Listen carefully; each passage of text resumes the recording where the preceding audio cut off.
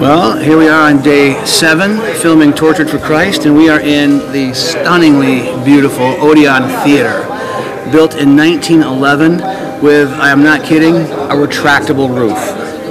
Who knew in 1911 theaters had retractable roofs?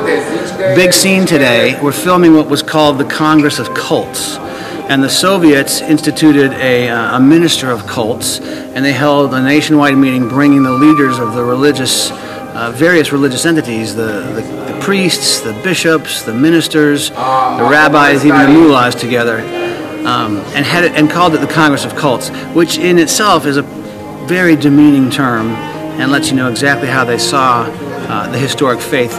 Romania was full of Christians. It was a very orthodox country, churches everywhere.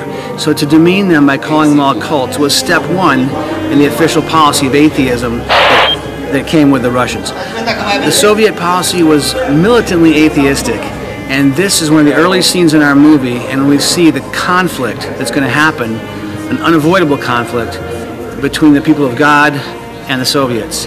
And Richard will seal his own fate by interrupting this Congress and speaking truth from the Bible. It's going to be a fantastic scene, beautiful location.